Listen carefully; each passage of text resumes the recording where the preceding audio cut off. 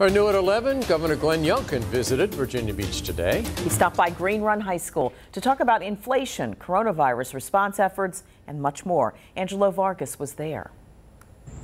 Governor Glenn Youngkin brought up many topics from his budget plan. He also spoke about how his office is tackling the COVID-19 pandemic and inflation.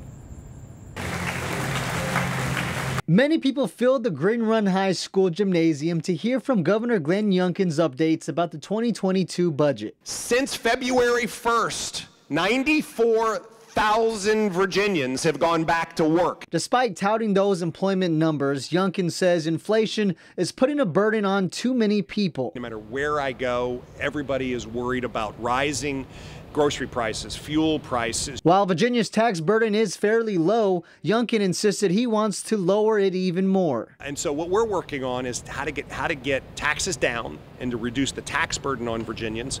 And one of the areas that we're spending a lot of time on is housing and the ability for people to access housing that they can afford. The other topic of concern for the governor is COVID-19. He's urging Virginians not to let their guard down. We won't mandate a vaccination, but I encourage people to talk to their physicians and get it. I got the vaccine. I got the booster. The 2022 state budget consists of about $1 billion in tax relief and one-time rebates of $250 for individuals and $500 for families. Youngkin says he's concerned about how some people still are dealing with the effects of the pandemic. We see a path to normalcy out of this pandemic, but we're not on the path to normalcy out of this mental health crisis. While the new budget eliminates the state portion of the sales tax on groceries and essential personal hygiene products, it does not include a cut in the gas tax. In Virginia Beach, Angelo Vargas, 13 News Now.